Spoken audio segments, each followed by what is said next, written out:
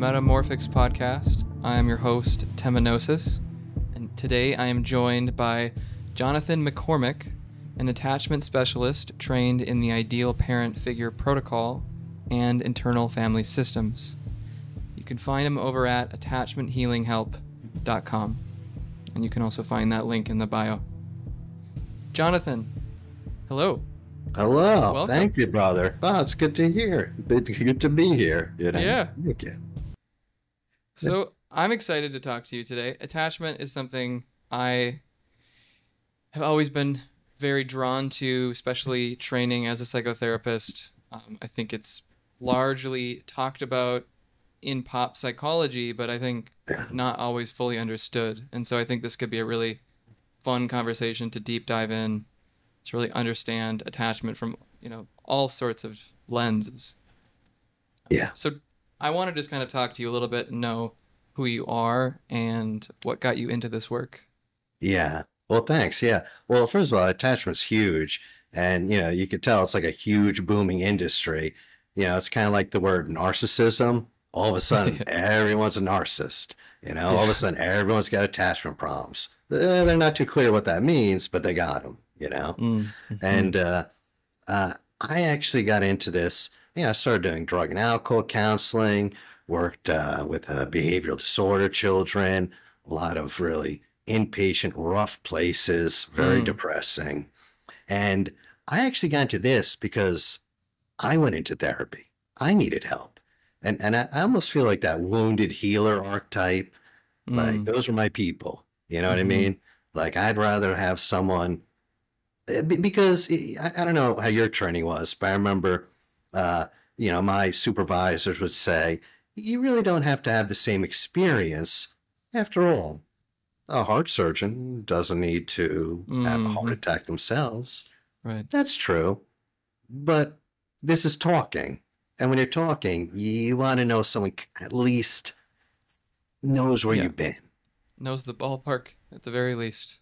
Yeah. I mean, you yourself don't have to go through terrible trauma, but you've lived a life where you at least know that neighborhood. You know what I mean? Mm-hmm. And with attachment, it's very different than, say, many psychodynamic theories, because psychodynamics, sometimes it can be a little more blank-faced, I'm kind of going to mirror you, so on and so forth. Well, someone has attachment problems, it's very relational, and attachment therapists ought to be very relational, very upfront. I mean, if I care about someone, I would actually say it like, hey, I care about you. And, a lot of psychodynamics like, no, that's crossing some borders, So I was in that kind of psychodynamic there. Not psychodynamic, I wish. I wish that would, but just regular talk therapy. I was in it for years. And I was always afraid to say how this is going to actually get me better. Always terrified, And one day I finally said, listen, I'm not getting any better. I've been here for a couple of years. And she actually goes, yeah, but you know what? You know what your problems are. I was like, yeah, I do know. I've been knowing it for a long time, but it hasn't been changing. That's the problem. So I started looking into experiential modalities, things where a session is an experience. Experiences change us, They're more somatic. They're more emotion-based, bottom-up stuff. Cognitive behavioral therapy is all like kind of top-down and bottom-up stuff. And I started looking at my own relationship problems. And even though I read so much, object relations, this, that, the other thing, I even though attachment's in the pop world, I don't know the pop world. Like, I'm so clueless. But in the literature that I was reading, it really wasn't mentioned that much. Now I know it's a big thing, but it really wasn't, when I got involved. Like, they weren't, it's mentioned very peripherally. And so I got myself an attachment therapist for me, and it helped me so much. And I thought, like, yeah, this is it, the thing I do is Ideal Parent Figure Protocol. We talk about that later, but it's just a modality that really helped me. And the other thing about attachment theory is, like, when I saw it it really clicked, because when you read psychodynamic theory, I'm not saying they're wrong. I'm saying they're very complicated. And it's hard unless you're a very intelligent, abstract thinker. Well, I am kind of like that, but a lot of people aren't. But unless you are like that, it's hard for you to place yourself in it. And you don't need to if you have a good therapist. You don't need to. But me, I want to understand. And the attachment theory was so simple.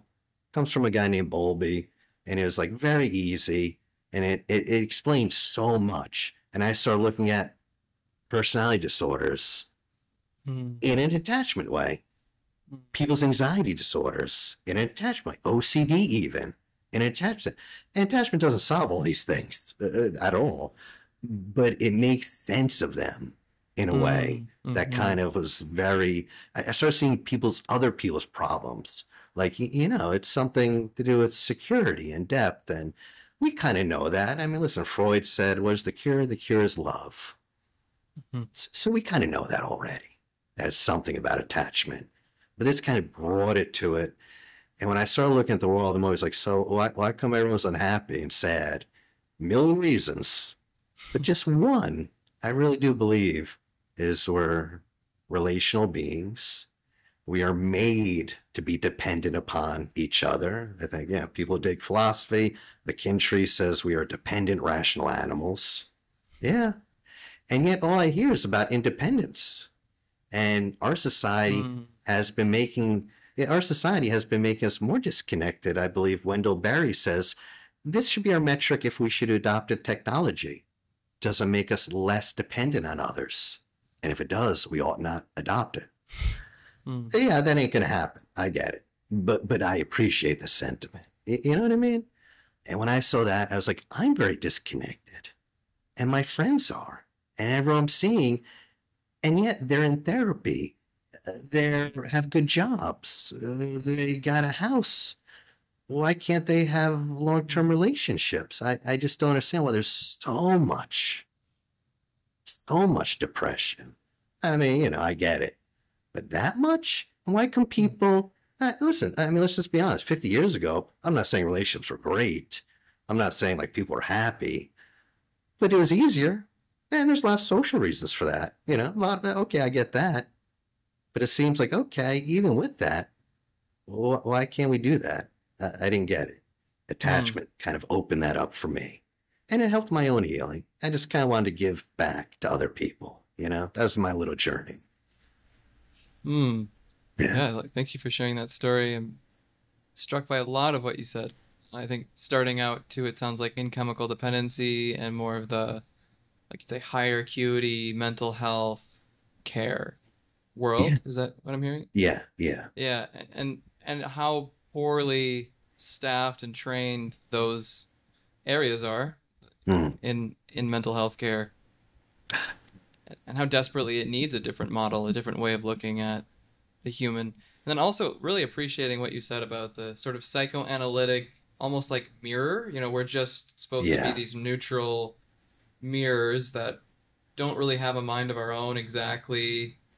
Or if we do, it's kind of hidden. We don't share it with the client. That would be a really bad move. Yeah. And so we're just kind of this neutral mirror that's taking in the unconscious, and maybe every other session we give an interpretation, and it likely doesn't fully land, but it increases insight. So you're going to get better if you increase an insight or self-understanding.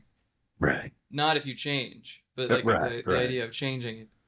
So I really appreciate you sharing your journey of going from like getting that almost neutral, kind of cold and distant psychotherapy to a more relational, attachment-based, informed by how we are formed by relationships. It's true, yeah. Well, you're psychodynamic. Is it still like that, or do I have like an old school Freudian view? Is it still very mirror, impersonal? Good question. Yeah, so personally, I think it's changing. I think psychotherapy in mass is moving towards somatic, attachment-based, trauma-informed perspectives. Yeah. Really in the relationship. That's what I see as being the leading edge right now of therapy.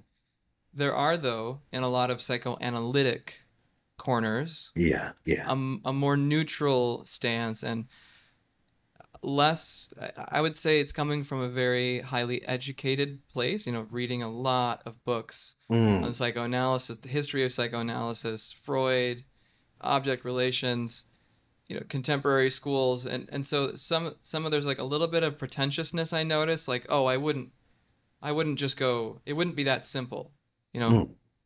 it needs to be more complex. So I think Yeah, there's some pretentiousness in the psychoanalytic crowd, but I get where they're coming from. But at the same time, I think it misses sometimes the simplicity of what people need in certain, like, don't give them reassurance ever. Like, I, never give any kind I, of reassurance or I know. corrective emotional experience because that doesn't exist. There's something like that never happened. They never got the corrective emotional experience, so don't give it to them. Yeah, There's something about that that's like kind of cruel. yeah. I mean, we're humans. I get it, but yeah, I suppose I was talking actually less about psychodynamic and more about psychoanalytic. I used to hang out with a bunch of Lacanians, and Mm. holy, like, brother, that was like the worst days of my life because they'd be telling like, yeah, I have a person, he's suicidal, and then they would talk for like 3 hours of this almost incomprehensible. And I love abstract thoughts, so I'd be so into it, but it was like a game. It's almost like a secret language, you know. And Hmm. I'm like, is this kind of a this is a like what is this? This kid needs X, Y, and Z, and you're talking about the mirror stage and petit object A and da da da. And as Freud was like wanted everyone to have psychic hygiene. And they noticed the working class were immune to psychoanalysis. And I don't know Mm. if you heard that. I'm Yeah, Irish. yeah, You heard yeah, like, yeah. oh, Uh-huh. Freud supposedly, I don't think he said this, but supposedly said Irish people are immune to psychoanalysis too. Uh, I don't know if he actually said that. I've heard that thrown around. But it's like, well, listen, if you have a modality that is only good for like 10% of uh-huh. people, that's not a good modality. You know what I mean? I mean, come on, that's fine. Hmm. But what does that tell you if it doesn't work for working class people? You know? Yeah, I mean, really, it's yeah. like bring it down. And I agree that's all about, I'm big into somatic, you know? And it's like, oh, look, we have bodies. Mm. Shocking. Yeah, yeah. People didn't know that before, I guess. But we still think of ourselves as, Descartesian. I think, therefore I am. I'm more like, no, Hmm. no. I love, therefore I am. And I'm not a Mm. brain on a stick. I'm shaped bodily, bodily all the time. I mean, come on. Mm. You know what I mean? Mm. It's kind of, and believe it or not, I talked to Donald Kalshed, the very, very famous Jungian guy, Hmm. and even Yeah. he was like, yeah, Jungian's completely forgot about the body, and we're going to start bringing in somaticism. And that's pretty exciting. I'm not too Yeah. much into Jungian, but I just dig to see how these modalities will deal with the body. It's so It's interesting. so interesting. And I think, yeah, that we have really ignored the body in therapy, and I don't exactly know why. Maybe it's this like really ancient idea of like the spirit being disembodied, and so Yeah. maybe we shouldn't worry how we feel in the body. It should be independent of the body. What exactly are we working on then? It's interesting. So I Yeah. certainly resonate with that. Well, it's so funny. Somaticism, they kind of have a little schema, and they're kind of like, well, here's the deal. You got a basic belief system or something. That's all unconscious, right? But before you have a thought, you have an emotion. And before you have an emotion, you have a sensation. And you feel a sensation in the body. And then you have an emotion. And then you have the thought. And the mind is based this off of a schema. So there's the first schematic thing. And that's how they think of it. I don't know if that's true or not. I have no idea. But oftentimes that's how they think of it to do these modalities. I have to say, I was in therapy. No one ever asked me, like, where do you feel that in the body when you're around this person? Or your hands clenching up. No one Hmm. would even point out to me. They would just say, what are you feeling? I Hmm. didn't like, I was like I'm the disembodied mammal. Like, bro, I'm Hmm. not Casper the Ghost here. I'm in my, like, I am my meat suit. Like, Mm. let's not split body and mind apart, because we're all Hmm. whole beings. And and that stuff's just beginning. And again, what's sad is a lot of somatic blah blah blah, very expensive and hard to find. And I really don't like. And another, I don't know how your thing was, but when I went to school, we learned very basic stuff, and I had to learn everything paying for it. And I still do it. Like, like I got, I had to pay to learn ideal parent figure. I had to pay for some. I had to pay. Right. And as you know, it's thousands of dollars. Yeah. And guess what? Most therapists are not going to spend thousands and thousands of dollars to learn these modalities. IFS, I took level 1. You know how expensive it was? It's, like, brother, you're rich. You're rich as hell if you can. Or you're like me and you don't have a family and you're very comfortable living small. But that's a privilege. Most people are not privileged. I mean, I just think that's awful that you don't learn these things in university. You do learn CBT. There's a couple great. Like, how was it for you though? Yeah, very similar in the sense that, and I think some programs are different, so I don't want to say that my program represents it, but my sense is the only reason I felt comfortable jumping into doing my first therapy session is because of my clinical experience working in a psych hospital and community mental health before going to grad school, and having learned there and done my own work. So that was probably the biggest thing, is doing my own work and working with others.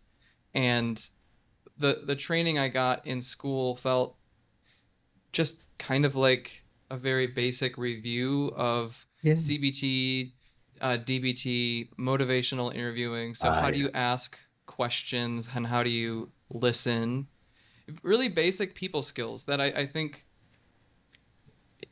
in my personal opinion, like it would not have trained me to work with a person.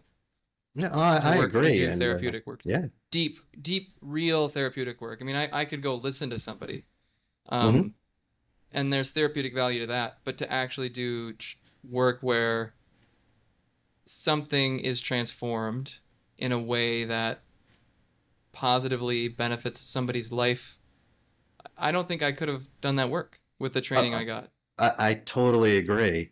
And by the way, I don't mean to downplay psychodynamic therapy. Just so you know, my therapist I see now is psychodynamic, so I'm not downplaying it. And some schools are great for psychodynamic. I know that too.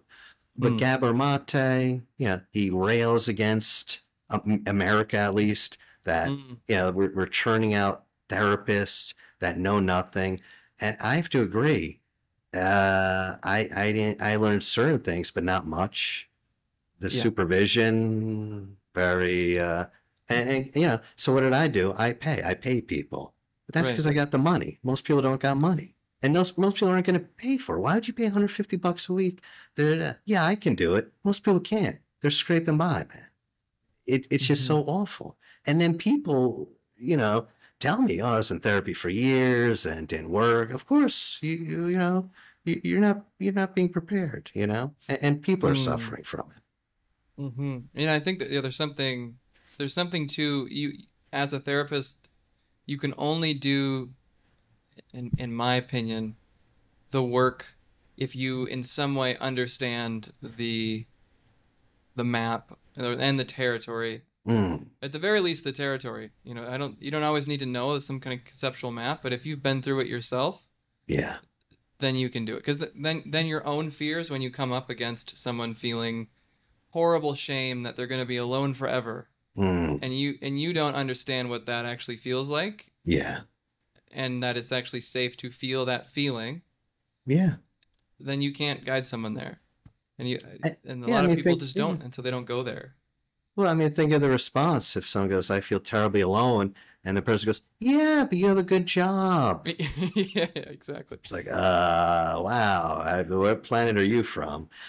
And I will say that I also think so I learned, I do some IFS. Well, what did I do? I got an IFS therapist myself for quite a while. I teach it, so I got that because I wanted to, frankly, I needed it. That's why I did it. But also just to see what it's like to be on the other side. Like you said, you had this experience, Hmm. And that was so helpful. I'm always a little sketched out by therapists that don't have their own therapist or never went through therapy. Hmm. I'm like, really? Boy, because life's Yeah. very messed up now. How did you do that? You know, and some people don't need it. So God bless them. I know some that never have been and they're wonderful. But boy, a lot of them, I don't know. I think that's kind of a important thing that you're self-working. At least you have Hmm. something you're doing. Yeah, I think it's what makes or breaks therapists. In my experience, is the level to which you're willing to go to the scary, darker Mm, places within yourself yeah. will determine how you can show up to others there. And so if you are the kind of therapist that doesn't do that, and you just hand out worksheets, All or right. yeah, you're kind of in the back, like you're not really, maybe you're just giving advice, like, hey, Uh, yeah, you might feel alone right now, but if you put yourself out there, let me think of, I'll find a worksheet for you that can improve your communication skills, right. and Right. you'll get what you want then. Yeah. And completely missing this open wound that is just Yes. bleeding out. Well, I tell you, Let's man, put a I was band-aid once, on that. Yeah. yeah, funny. When I was like 19, terrible, terrible, very depressed. I went to see a DBT, and she actually gave me a worksheet, and she goes, this will help you." And I looked at it, Mm, and it was like 20 things to do to feel better, uh-huh. and it was literally like, and this is literally, I'm not joking. It was go to a Hallmark card store and pick out funny cards. Uh, Mm. list cut construction paper and da da da da. Now DBT is a lot better than that, so not. But it was just like, here I am. I'm so alone. I'm going through. You know, when I was young, Yeah. Yeah. and Yeah. someone handed me a worksheet, and I was like, It's so dehumanizing. isn't it? I know it's unbelievable. It's uh, and Yeah. I've heard, I have friends who, like, I'm like, oh, what modality are you going through? And they're like, oh, we're doing a schema therapy. She's never done it. We're going through the book together. And I'm like, Mm-hmm. that doesn't sound like a good idea. Like she's learning it on the fly as you go Yeah. together. I don't, okay. It's so interesting. I saw that when I worked in a psych hospital, was people were at their lowest in their entire life. This is the most difficult place they've ever been, and gnarly places and Yeah. emotional experiences that most of the population I don't think can fathom. Mm, And certainly not these were usually occupational therapists giving coloring sheets, so they can color in. And for some people that's grounding, but again, it's so dehumanizing, and it so misses, yeah. like, there's something about it that's so tone deaf. Yeah. Yeah. Um, I could talk about this for hours, but I do want to pick your brain a little bit on Sure. attachment. Yeah. Yeah. Okay. So, Yeah. so I'm just going to ask this really broad question. Like, Sure. what is attachment? Yeah. Well, attachment is essentially the ability to bond. Right? It's just the ability to bond. If when you're born, you're a little baby, you have to have the ability to feel safe around that parent and to want to be around them. And what does that actually look like? Okay, there's about 5 things. If you grow up in a family, the first 2 years, a lot of attachment patterns are put down. No, not like Bowlby thought in a very deterministic way. We now know they can change. But I have to say, they're pretty, put it this way, probably around 80% of people die with the same attachment patterns they had when they were born. Mm, They don't change a whole lot unless you do it intentionally, you know? mm, Things can happen, but they're pretty set down. But so if you grow up, you naturally have a sense of safety. Why? Your parent was very reliable and consistent. Oh, and you get this thing like, no, this mom and dad, reliable, consistent. That's what makes us feel safe, even in a relationship. These 5 things are, by the way, what makes a good relationship. Being attuned. What does that mean? Well, The parent kind of knows what you're going through, and they kind of feel into you, and they know when you're hungry, and they kind of tell when you're, and you feel someone else is there. 3, they can soothe you. They can soothe you. By the way, if you're in a relationship, first thing, I don't care anything else, do you feel soothed? Do you feel regulated when you're around them? That feeling you got with grandpa, your mom, or your dad. Do you get that? Mm-hmm. Well, you're regulating them, and they're regulating you. And if you can't do that, that rarely changes. The other thing is delight. Were you around parents who delighted in you? I got to tell you, a lot of us are great in delighting in our partners, but we have trouble being delighted in. When's the last time you just gave yourself open and just, I'm just going to let myself be delighted in? But that's what the child should experience. And 5th is support. And support's about exploration, Perhaps you've seen little children on the playground and they go out and play. Then what happens? They get dysregulated. What do? They come back to mom and they just touch her. Regulation. And then they go out and explore the world. Same thing with our partners.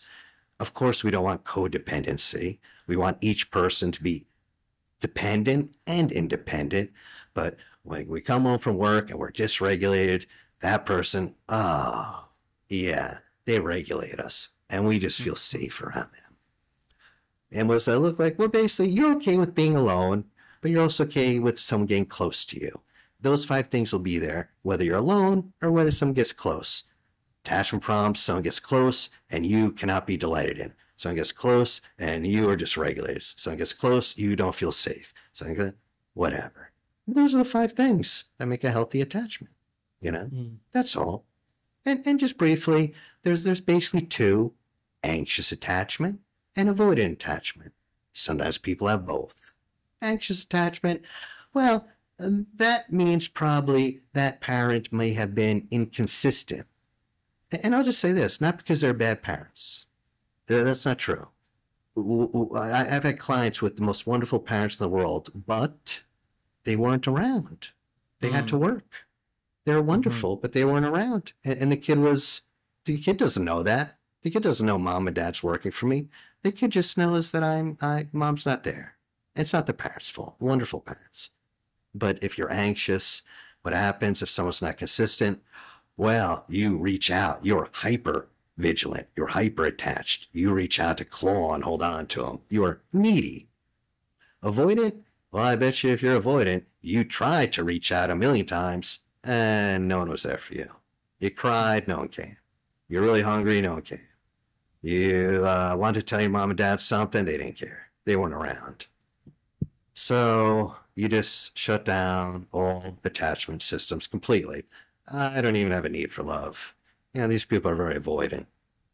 Sometimes people have both. If they have one parent one way, another parent the other way, then they have both depending. Sometimes they're very needy, sometimes they're very avoidant. And I got to tell you, I know it's a very simple little schematic there, but a lot of people kind of fit into there, and you can kind of see relational dynamics just by that, that alone. And so we say, whatever happens the first 18 months makes an internal working model. It just means this is what I'm going to expect. This is what I'm going to be expected to do. This is what I think relationships look like. And I don't care if you learn new information later, it's in your body already. That's your pattern, that's your pattern. And that's how you will navigate the world. And I personally believe, before World War II, for the Industrial Revolution, you grew up, you had several grandpas and uncles, and then maybe dad's an alcoholic, but you got 2 uncles and 2 aunts, and you might suffer and be starving and have but attachment? No, there was no attachment issues. Come on. You had 1 million people. You felt safe. Primal peoples, indigenous peoples. The first 2 years of life, that baby barely touched the ground. Always in skin contact with mom. There's some wisdom there. What does it look like today? Well, today you got 2 parents, not like 50, okay. And they might, at least one's going to be gone most of the time. At least one, probably both. Maybe you're in daycare. Oh, Lord. I get it. You got to do what you got to do. But, actually, I believe our current Surgeon General even made a big deal about the damage done by daycare. And I hate saying this because it makes mothers feel guilty, but it does do quite a bit of damage. If that child knows you're there and has you as a security, that's great though. And don't freak out too much. But I do have to say it does do damage, We're all doing our best. The whole world's messed up. You're not going to be ideal. Don't feel bad, moms. Really, that's not going to help anyway. And they have you, and that's wonderful.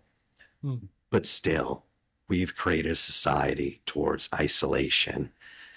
And everyone's wondering, why come Generation Z is so messed up and they're so fragile and they're just little snowflakes? Well, I kind of agree. I get that. And I'm very, toughen up. And I think it's a lot performative. And I get that. That's true. I'll give you that. But also look at this. They live in a postmodern world where everything's topsy-turvy. Who knows what's going to happen in 20 years? And they don't have the things you took that you don't even know made you a secure human being. You just took it for granted. People older. These kids didn't have that.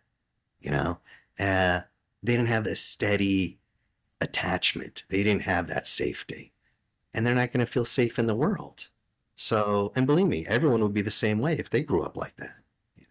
So it's kind of like, boy, unprecedented since the World War II, everything broke apart. That's when it began. And boy, I think the Gen Z is really finally we're seeing the results. As far as COVID, that hurt because people are very isolated. That didn't help. But society is isolating, period. I don't know my neighbors. They don't know me. I wouldn't go to them for help. I mean, well, of course you feel very insecure. Of course you have anxiety disorders. Come on. Who wouldn't? Yeah, I like what you're saying about the more systemic view, of how attachment just as a sort of en masse, how it's actually affecting everybody. Yeah. The lack of connection, lack of intimacy, even just with our parents. Maybe they're... Yeah. So one thing I'm thinking about as you're talking, so I want to talk about the ideal parent figure, but I also am just thinking generally if someone's listening to this and they're thinking, I wonder if have some kind of attachment disorder or if there's been some wounding in attachment. But how would I know? Yeah. Well, you could, there's a big test, AAI, the adult attachment. That's a fortune, which again is a shame.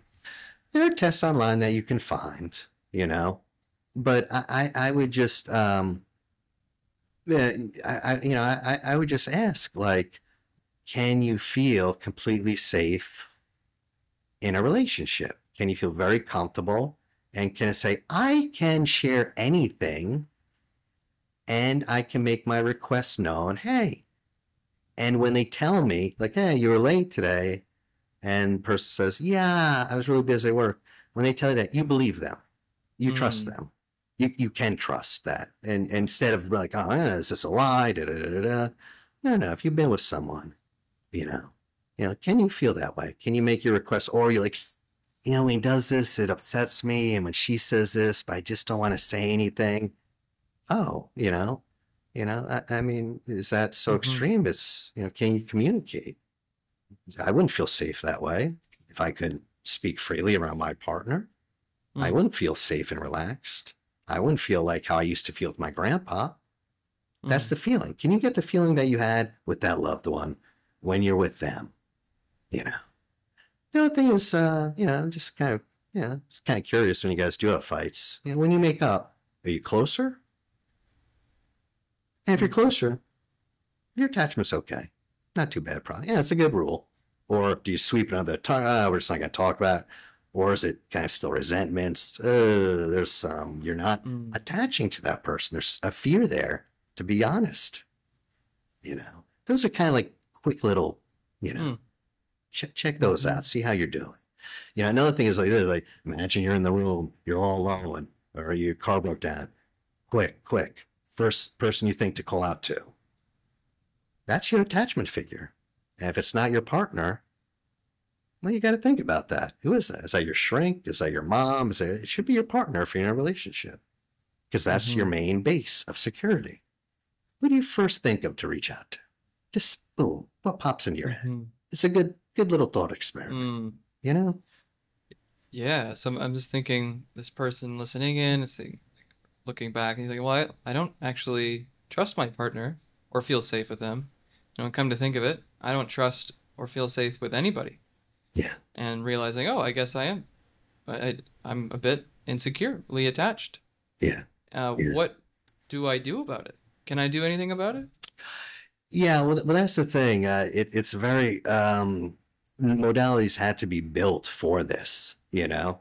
And I can tell you a good one, it's not built for this, but I think it works. IFS. This is parts therapy called internal family systems. And this is kind of like, we're made of parts. These aren't individual personalities. No, multiple, but no. But just, part of you feels this way, part of you feels that way. And it's almost like wounded little children. And IFS, you talk to that child, you witness them, give an emotional correction. That child felt afraid, that inner child, so you give them some love, and maybe you Mm. unburden them. Maybe you do a little cognitive reframe. Why were you so upset at 8 when mom yelled at you? Because you thought Mm. you were bad? Let's bring an adult perspective. You were not bad. Mom had issues, was stressed out, whatever. IFS is great. I do that. But the main one, kind of like the gold standard right now, is Ideal Parent Figure Protocol, and that was made by Dan Brown and David Elliott. Dan Brown died last year. David Elliott's still going strong. He's revamping a little bit. He has integral attachment theory, he's calling it. Mm. But the Ideal Parent Figure Protocol is basically this. It's like, listen, you know, you have this eternal working model, right? It's going off your memories. You know what you can do? You could just imagine different memories. Imagine a really loving parent. Imagine a parent giving you that delight, giving you that this, that, the other thing. Why does that work? Well, as you know, the unconscious doesn't distinguish between memory and fantasy. And it really doesn't before the age of 10, because there's no hard border. Little kids, they're half fantasy land, half memory, and you can practice this. Now, you need a facilitator or a therapist to do it, because healing only happens in relationship. That's the only way it happens. A lot of theories why. I don't know. Some special about two hearts opening to each other. And so, the modality kind of looks like this. Like, okay, you close your eyes. It's kind of like a guided thing. Now, notice the ideal parents are doing X, Y, and Z. Imagine yourself as a little kid. What's happening? You say, oh, I'm feeling loved. I'm feeling that. Oh, where do you feel in the body? Got to be somatic. Oh, right in my heart. Ah, and this and that. You really ground these experiences in it bodily. And since you're working, if you're working with me or a therapist, it's collaborative. Someone's there. So that means all your relational neurons are lit up because someone's in the room with you. Someone's there. And you're talking to them. You're really attuned, because I have my eyes closed. You have your eyes closed. I don't know what you're going through. You are going to have to know what you're going through and then be able to express it to me. And I'm going to be able to follow it. And we have to attune to each other. And I'm going to have to be clued in to feel like, oh, that's happening. I got it. Oh, and what's that like? Oh, and then imagine this. And if I go the wrong way, then you have to be able to tell me, no, you're talking too much. You're this. And I have to be very comfortable. Say, oh, thank you.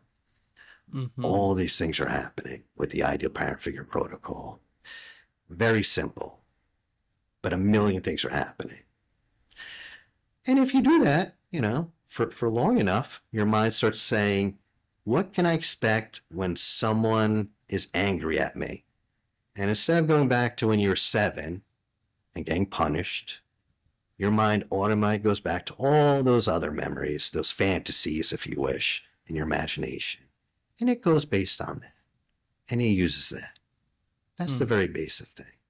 You're making a new internal working model, Yeah, and doing it in relationship with another human being. Well, that's the thing. Avoidance hear this and they go, I'm going to go and listen to meditations on my own.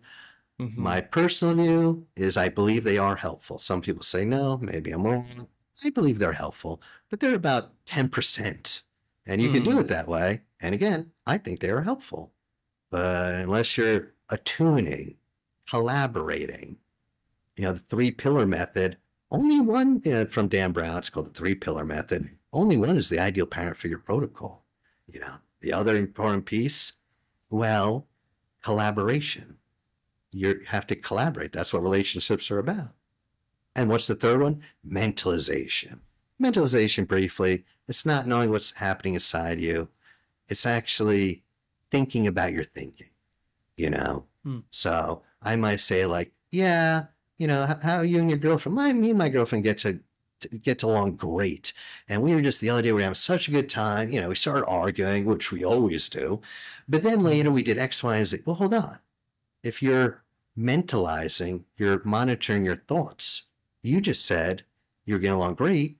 And then you just told me you were fighting. That's poor mentalization. Didn't you notice you just did that? And the weird thing about attachment theories, believe it or not, you can tell someone's attachment by their sentence structure. It's crazy. But so I'll have someone and they'll be talking very coherently, very cohesively, very intelligently. And then I was like, oh, what happened with your mom? And if you're an avoidant, they'll be like, oh, she hit me. And she hit me, what? If you're anxious, I'm like, what's your mom? Well, mom, da-da-da-da. And you'll tell me like an 8-hour-long story that like involves like 16 characters and I can't follow it. And your mind just goes into a million pieces. Meanwhile, I just talked to you and you're so coherent. And you're so, what happened?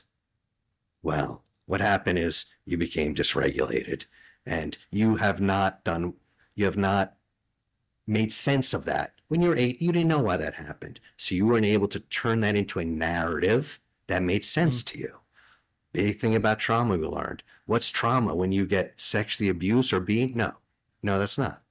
Because a lot of people have that happen to them and they don't have any disorders. How does that happen? Those people had a lot of support and they're able to verbalize it and talk it over. Again and again and again, maybe with their mom, maybe with their dad, and they kept talking, day after day, week after week, month, until they were able to make sense of it and to turn that into a story of how that affected them and what that means to them. So it's not what happens to you, as Gabor Mate says. It's how you react to what happens to you. So the mentalization has a lot to do with being a narrative. And you'll tell people like, oh, why did your father do that to you? I don't know. Well, he must have thought about it. That's pretty weird behavior. Yeah, I never really thought about it. If you're avoidant, if you're anxious, you'll just come up, I have no idea. You come up with a million stories. No.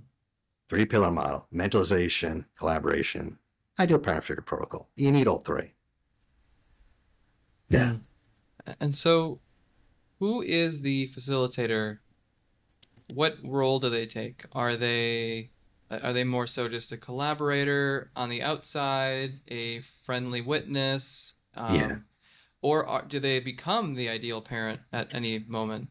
Well, the therapist ought to model an ideal parent. That means, you see someone. I can tell you, I only work with people I love. I work with people, and after 3 months, if I don't really like this person, I'm not going to be good. And I say, hey, let's part ways. That's me. Other people are different. And I have that privilege. I have my own private practice, so I can do that. So you ought to model how an ideal parent would be, right? But the truth is, Dan Brown came up with this because he said most therapists are awful. They're not good security figures. They're just not. They're not trained to be. And they're just not. They have their own issues, You know how it is. Sometimes someone's talking, like, boy, I remember one time I got robbed and my car got hijacked in the Bronx and I had a patient right after. Gee, do you think I was really present for that patient? No, I was like shaking up. I was this, I was that. I was not a good parent, a good secure figure for him. And therapists mostly won't be. And if you notice, the really great therapists are like that. They're just very lively and very this. And then they teach other people their modality and it doesn't work. Because what was really working was them. It was really them. And I've seen that a million times. So Dan Brown says, you know what? Let's have them them have an internal security figure. That's not the therapist. So you're really not the secure person. That person should not be relying on you, the therapist.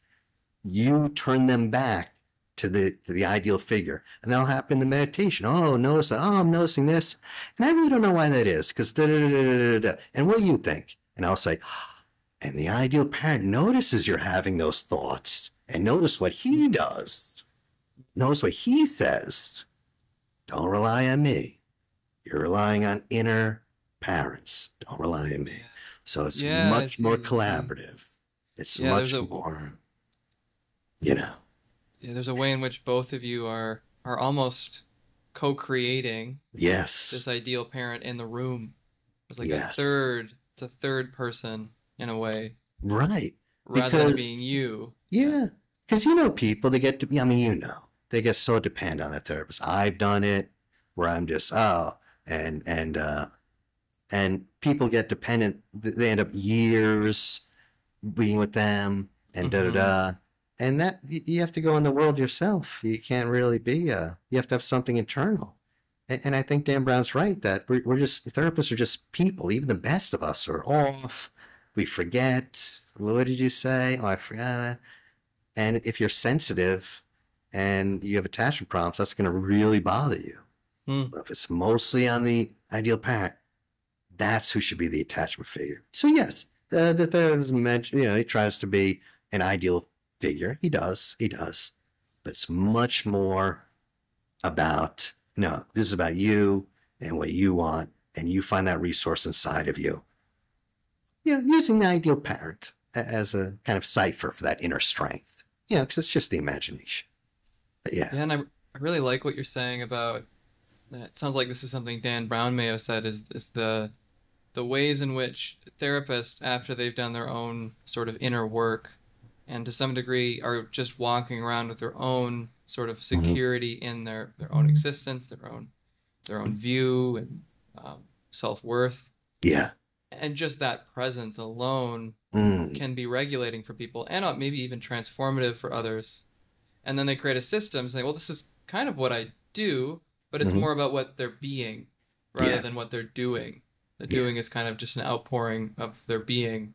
Yeah. And then people try to do that, and it doesn't always work. It doesn't actually always do the exact thing. And so what I'm hearing Dan Brown doing is almost sidestepping that whole process and saying, well, we actually want to let the clients themselves be that for themselves. Is that what I'm hearing?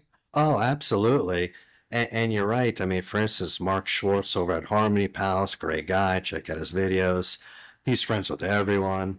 So he had a client and he was trying to do IFS and he just wasn't getting anywhere. So Richard Schwartz, the guy who invented this, comes in and Richard Schwartz sits down and boom, instantly it works.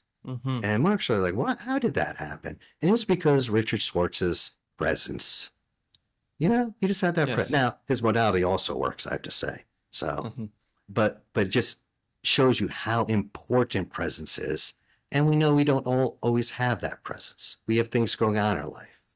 Even if you've done work, your relationship, you're getting divorced, you're having bills, and that will alter your presence.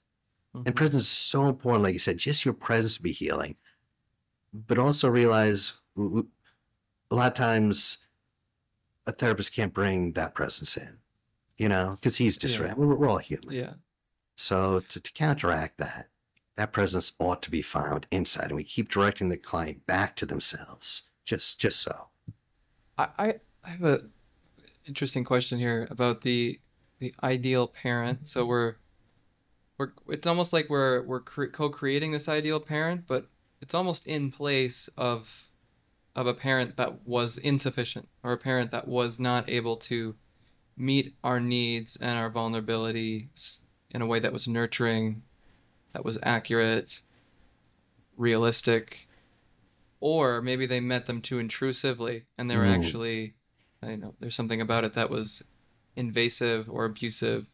Yeah. And so I'm wondering, what can happen around that. In my experience is there can be a lot of idealization of the parent. Is they're either all good or they're all bad. Mm. And so that's almost like that splitting can be a really protective move for a little kid who just can't, like you were saying, can't make sense. It's too confusing. Like, it's too complicated. It's also too dangerous to Mm. have mom be good sometimes and sometimes not good, sometimes bad. Actually, Yeah. sometimes hurts me. Oh, yeah. And so that kind of, we just need to split it. So we need to have, no, there is a mom who is all good and infallible, and there is a mom who is all bad. And also there's a me who's all good, and there's also a me who's all bad. And I'm wondering if when you're exploring this and kind of doing this, it's almost like correction, imaginal correction of the parent. If you notice those reactions, if you notice reactions of I have hatred, I really don't like this. I don't Oh, want you here with me. I want you to oh, go. yeah. Absolutely. And what you're talking about happens, and particularly with avoidant attachment, they always idealize. So I'll say, like, give me an example of a loving thing your mother did. She used to feed me. She was very loving. Food Mm, every day. mm, Really? That's ever hug you? No, no. But the food, very loving. mm, Really? mm, mm. And what your dad said, hit you with a belt? Oh, yeah, yeah. But, he was tired and cranky. Don't blame him, Yeah. you know? It's idealing. It's like, bro, that's not a good father figure. I don't know what to tell you. And so you see that all Mhm. the time in avoidant. And indeed, a lot of times you go into the parent figure and all of a sudden, and they're embarrassed to say it. I'm like, oh, you're with the ideal mother or father. What are you feeling? And they'll say, well, I feel like I'd like to kill them, you know? And I feel like, why the hell are they looking at me? And I feel like da da da da. Yes. And a lot of times with abuse, the ideal parents will automatically attack the child. That happens a lot with my more trauma. I mean, I know that's going to happen, you know. So in the first case, like your hate. Well, I know what an ideal parent would react to. They probably don't, because they don't know. So what would I say? I have to know what an ideal parent would. What would an ideal parent if a 6-year-old came up and said, I hate you. I want you to die. Well, an Mm-hmm. ideal parent would say something like, that's okay. You can feel however you want. I still love. There's space here, and you can tell me you hate me, and I love even that part of you. Even the part of it. And Mm-hmm. guess what? You don't have to love me. You don't have, and I don't expect you to. If it was the ideal parent, you'd say something like, you're just getting to know me. Of course you're not going to love me. You don't know if you can trust me, and I would never ask you to trust me because you're smart enough. You'll see. You'll see how I act, and you'll make up your own mind. Don't go by me. So I have to model that. Now them, they would have no idea. And by the way, when we say that, kind of like, all of a sudden they're like, what? That's not supposed to happen. They're Mm-hmm. confused. You're supposed to reject me. And I'm like, no, Mm-hmm. no. Do you want the ideal parent to go away? He'll just go away if you want to be alone. Whatever you want. And Mm-hmm. you absolutely, um, and if an ideal parent attacks, you might say, that's not the real ideal parent, obviously. So fade away. And a lot of times they need other imaginary devices. Put yourself in a bubble, magic bubble, and nothing can attack you. You got to do things like that. I see. Uh, Yeah. but I tell you, the most interesting thing Dan Brown ever said was attachment problems are a failure of the imagination. Hmm. I thought that was so, I'm still unpacking that, I have to admit. But I have seen that a lot of us, even without attachment problems, can't even imagine what a loving relationship would be. A truly loving, like we can't even imagine it. What would that even look like? What would it look like if I just opened my heart and just told my girl, I'm so insecure. I'm secure. I'm gaining weight. I worry about the money. I Mm. worry about what? I can't even imagine. I can't even imagine. Mm-hmm. I can't imagine. Mm-hmm. And it is a lot to do with the imagination. And that truly is like, so, the therapist is Yeah. lending their imagination, to them I, at certain parts, kind of like that. yeah. I can't even imagine that connection is Mm, possible. That yeah, vulnerability and connection is possible. yeah. And I can say if anyone's hearing this and tried and it doesn't work, I have to say a lot of times I don't start with that. Okay, forget ideal parent. How about your adult best self? No. How about a stuffed animal? Have a big Mm-hmm. teddy bear, a cartoon character, Star Wars, a dolphin. I've had clients imagine the Stay Puft Marshmallow Man as their ideal father. Okay, that's okay. Well, he's big. I guess I would feel safe and Yeah. I feed see me. the Okay. benefit. I see the benefit in the imagination. It's kind of this. It's almost this as if Yeah, world. But yeah, what's different about it than just doing it in some meditation alone is that there's somebody there with you mm, that's sort of co-reifying this as ifness yes, and being able to do it in a way that is responsive to your needs and to your vulnerabilities that you never got. yes, exactly. You know, and then you start expecting these things because a lot. I tell you Mm. what. Yeah, I used to do date coaching for people with attachment problems because there's specific ways you can date intentionally. And I saw this, people be secure. I'll just say this, no one wants to talk about it, but you gotta be secure inside. But guess what? If you have no job, no girl, no friends, then you're gonna be very insecure. So there has to be social things. Number three, you have to know how to talk to people. I didn't know. I was one of those guys that had to read books. Like, how do I Mm. make a request? How do I put down a boundary? I didn't know. I don't care how secure you are, Mm-hmm. And so I used to kind of coach some people on that. And they would ask me, like, well, can I expect them to text me if they're gonna be like, can I expect them? And it was like, Mm-hmm. well, yeah, of course you can. But in their mind, no. If they ask, it's going to be too much, too needy. It's all about our expectations. Like, well, what would happen if they did? Imagine that they did respond to you in the perfect way. And a lot of times they can't even do that. And they're like, I don't even know. Something so small. I mean, the Oh, emotional deprivation we live with as human beings, I think is, the loneliness today. The loneliness today is just emotionally and spiritually eviscerating. I mean, it's so sad. oh. I think I want to actually circle back a little bit to what you were just saying there about, with attachment wounding, a lot of the wounding is around what can I expect? Mm, What can I expect from others, from the world, yeah. from myself? Mm, And I wonder, you kind of talked to that, but I wonder if you could even talk to somebody who's hearing this and think like, well, I actually don't know what I can expect. yeah. I Well, need other people to tell me. yeah. Well, this is something Freud noticed. He knows something about successful people. They all had a super loving relationship with their mom. And it Mm. was almost like they walked into the world expecting the world to be like their mom. And the world was just going to open up and create a space for them. And they just assumed that would happen. And most of the time it did because they just assumed it. And then he knows people who are very unsuccessful, even though they're so smart and they had all these technical skills. And he check it in, and they'd have a terrible relation. It could be with the other parent, but the mother's oftentimes primal, especially in that Viennese society. And they walked into a room expecting rejection, automatically, expecting hurt, you know. And I used to, when I was very young, play poker for a living, right? I only did it for 2 years, but it was a fun thing. So what I do, I'd watch how someone walks into the room. And I'm telling you, there's a guy who walks in the room expecting everyone's going to like me here. And there's another type of guy who walks into the room expecting someone might hurt me. And you can tell in their very body language. I professional poker player, I hired an FBI guy to teach me body language. I mean, Mm. that's even in our bones. That's in our Mm-hmm. body. You believe how deep that is? Mm. So that's the thing. So, this manages your expectations because they don't know what they're worth. Why wouldn't you know if you can ask that? Why? Because you don't know if you're worthy of love, you know? Mm. And here's the big secret. No one else will ever make you secure, period.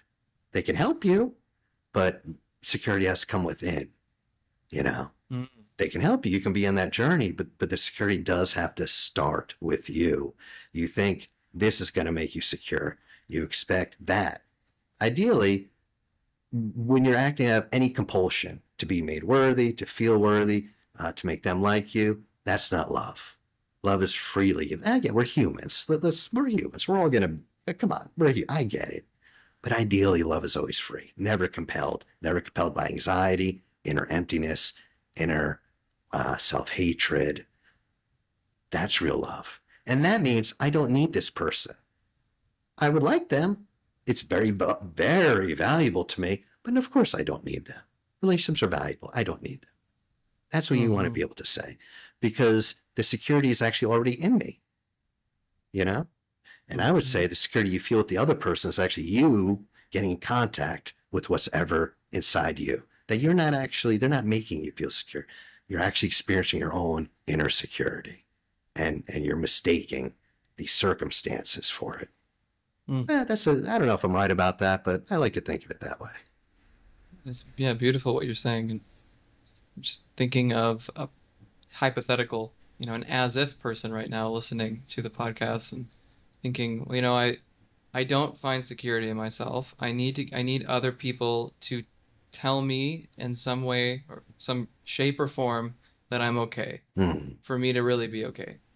And I try to just, like, maybe I'm trying to pull off a pragmatic approach, thinking of like William James, of like, assume it will be good and see what happens. Just like live a life as if things will work out, and then see what happens. And let's say I'm trying that, and but I'm always flooded by these horrible fears and doubts that I'm gonna like lead myself on to just be even more disappointed than before. So it's actually better to stay hidden.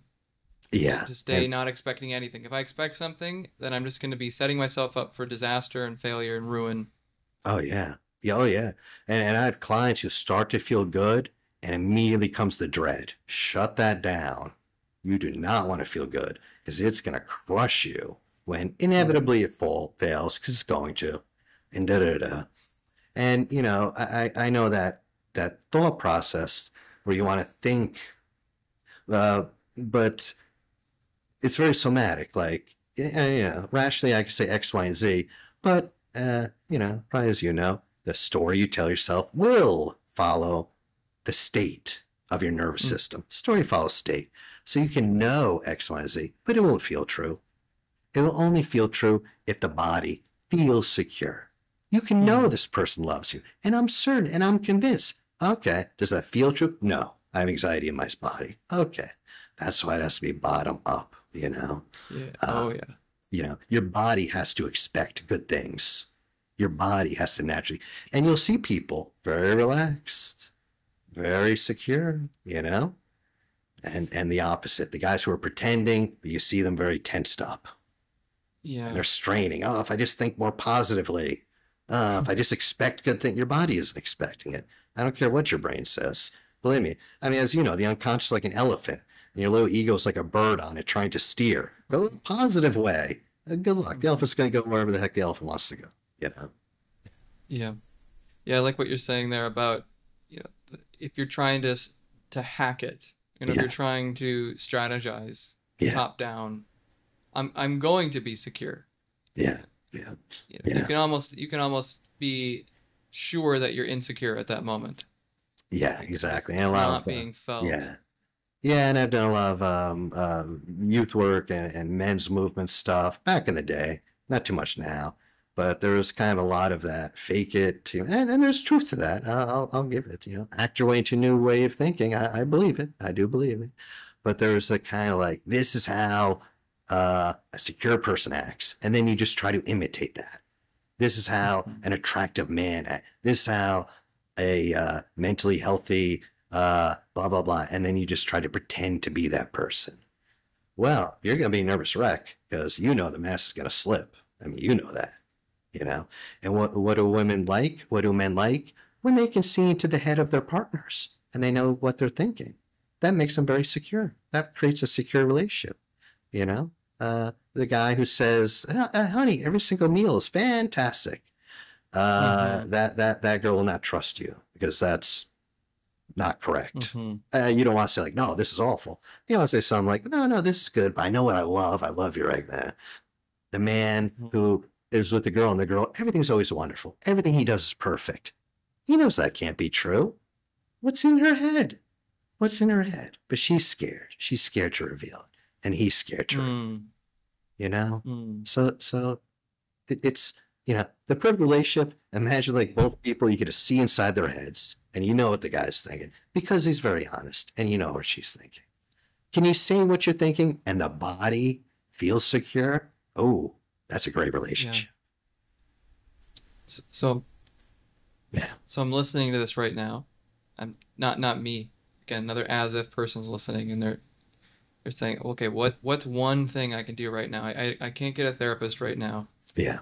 What's the one thing I can do to start showing up to my life more honestly, more directly, more in my body, right now?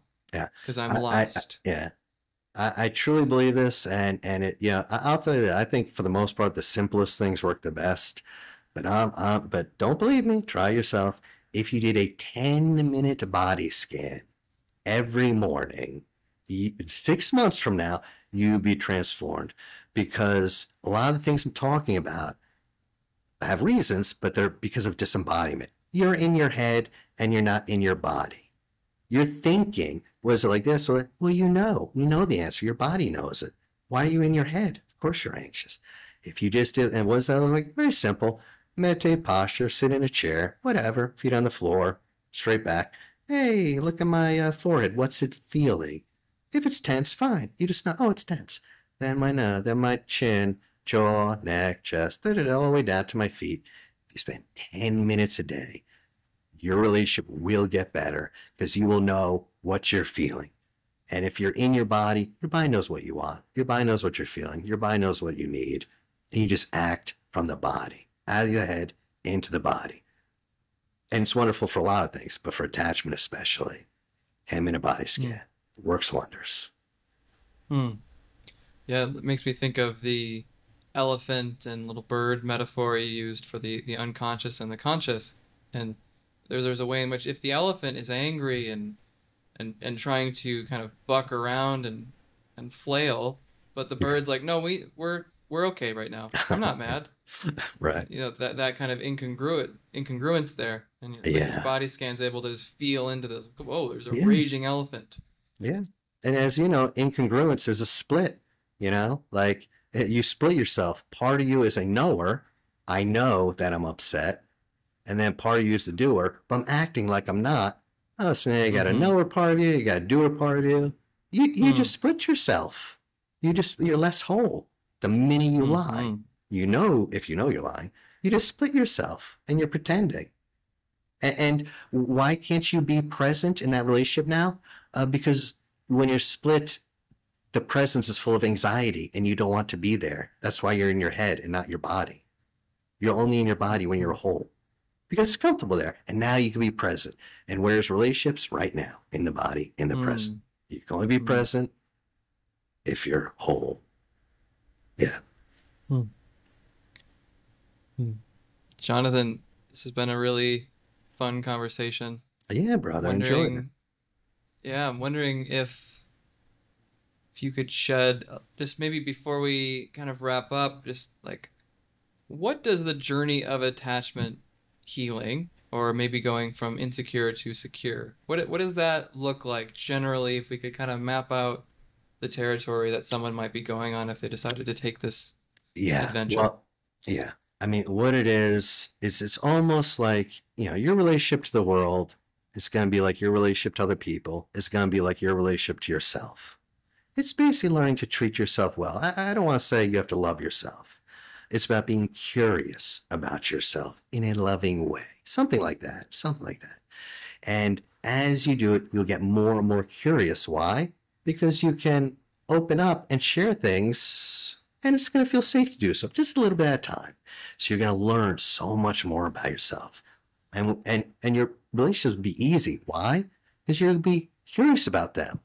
If you're insecure, you don't want to know too much, because maybe they feel this way about you. Maybe you're going to be curious. And I tell you, you'll bring that right into the world. All of a sudden, the world will look very curious and interesting, and the world will open up, because the world kind of reflects your inner self, your attitude, and that journey will be that kind of opening up of interest, curiosity, and passion. You might even discover new talents, new passions, new creativities. That's the way it goes, believe it or not, just from doing attachment work. Yeah. Beautiful.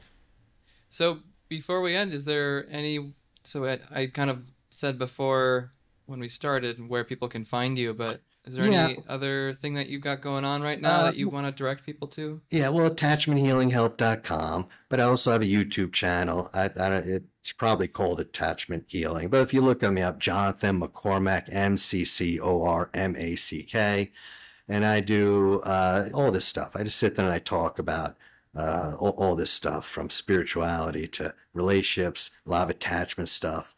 And I always give a meditation at the end of everything. So I always give a 10-minute meditation, which can be really useful. You can go to those YouTube videos and just check out the last 10 minutes for the meditation. And yeah, so that's pretty much it. And if people want, they can also work with you doing this work that we just talked about. Oh yeah, if anyone wants IPF or attachment, hit me up. And if I'm right now, probably everyone's on vacation, so I have openings right now. But oftentimes I do have a wait list. But I know a lot of people too. So if you let me know, if not me, yeah, I can put you on my wait list, or I can find someone. Because it's hard to find good attachment people. But I love helping people, so please hit me up. Yeah. Well, Jonathan, this has been really enjoyable for me, and just like a pleasure to talk with you on such a broad spectrum of topics, all of which I feel have threads we could be pulling on for many, many conversations. If that was something you're interested in, I certainly welcome you back on this. Oh, I'd love it too. Anytime, brother. Yeah.